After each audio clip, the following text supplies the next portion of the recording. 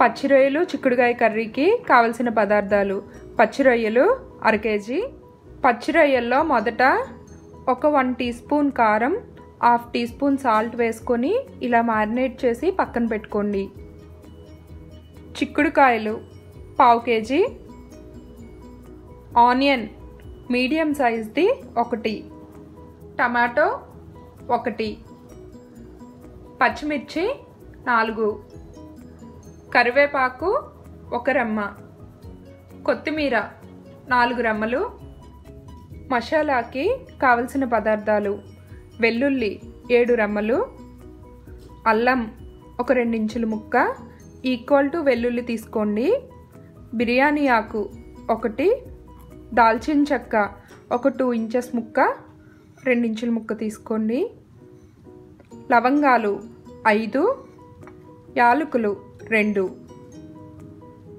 ధనియాలు 1 table spoon, జీలకర్ర 1 tea spoon, గసగసాలు 1 టేబుల్ స్పూన్, జీడిపప్పు 8. ఆనియన్ని, పచ్చిమిర్చిని, కొత్తిమీరని ఇలా కట్ చేసి పక్కన పెట్టుకోండి. ఆనియన్ని చిన్న ముక్కలుగా కట్ చేసుకోండి. అలాగే చిక్కుడుకాయల్ని శుభ్రంగా కడుక్కొని వీటికి పక్కన పీచు ఉంటుంది, అది తీసేసుకోవాలి. ఇలా తొడిమ ఇరిపి ఇలా కిందకి లాగితే మనకు ఆ పీచు వచ్చేస్తుంది.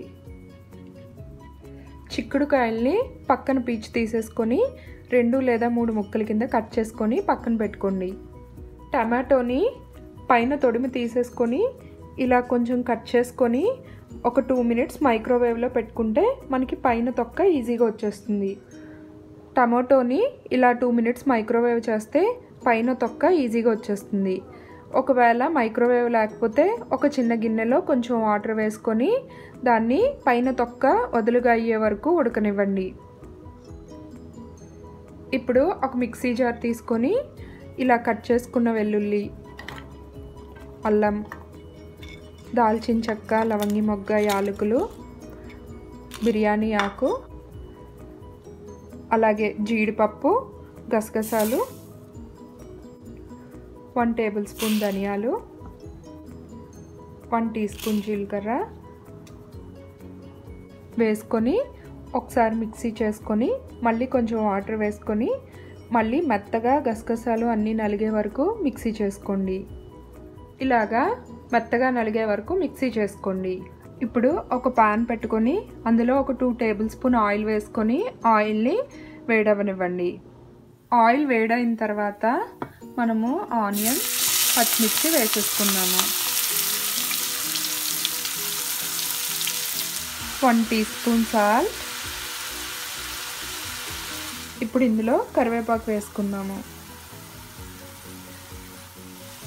ఇప్పుడు ఆనియన్ ఇలా ట్రాన్స్పరెంట్గా వేగిన తర్వాత మనము చిక్కుడుకాయలు వేసేసుకుందాము. వేసుకొని ఆ పసరు వాసన పోయే వరకు వేయించుకుందాము.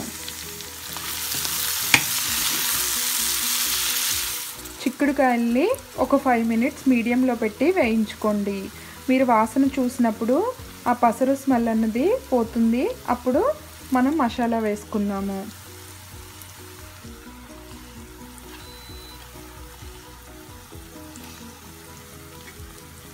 ఇప్పుడు మసాలా పేస్టు స్టవ్ లోలో పెట్టుకొని పచ్చివాసన పోయే వరకు వేయించుకోండి. ఇందులో మనం గసగసాలు, జీడిపప్పు వేసాం కనుక కింద అంటుకుపోతుంది, అందుకని కంటిన్యూస్గా కలుపుకుంటూ ఉండండి. అలాగే స్టవ్ కూడా మీడియంలో పెట్టుకోండి, లోలో పెట్టుకోండి. మసాలాని ఒక 5 మినిట్స్ పచ్చివాసన పోయే వరకు వేయించుకున్న తర్వాత 1 టేబుల్ స్పూన్ కారం వేసుకుందాము. అలాగే పసుపు 1/2 టీ స్పూన్ వేసుకొని ఒక 2 మినిట్స్ వేయించుకుందాము.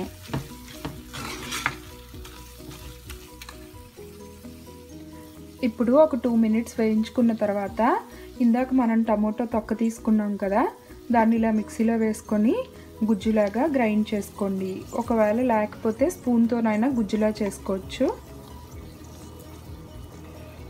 టమోటో కూడా వేసి ఒక 2 మినిట్స్ వేయించుకుందాము.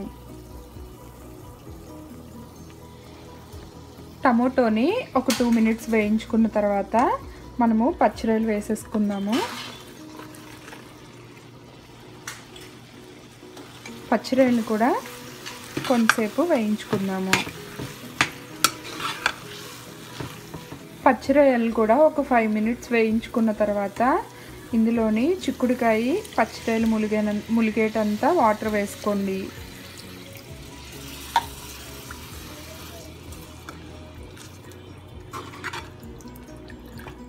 దీనిపైన మూత పెట్టుకొని స్టవ్ని మీడియంలో పెట్టుకొని ఉడకనిద్దాము. మధ్య మధ్యలో ఒక్కొక్కసారి కలుపుకుంటూ ఉండండి, లేకపోతే కింద అంటుకుపోతుంది.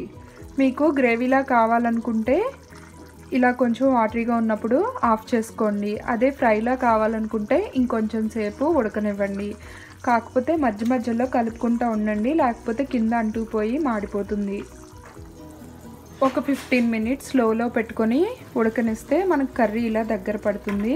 ఇప్పుడు మనం దీని మీద కొత్తిమీర వేసుకొని స్టవ్ ఆఫ్ చేసుకుంటే మన కర్రీ రెడీ.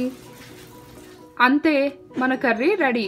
మీకు నా రెసిపీస్ కానీ నచ్చినట్లయితే లైక్ చేయండి, షేర్ చేయండి, సబ్స్క్రైబ్ చేయండి. Thank you for watching.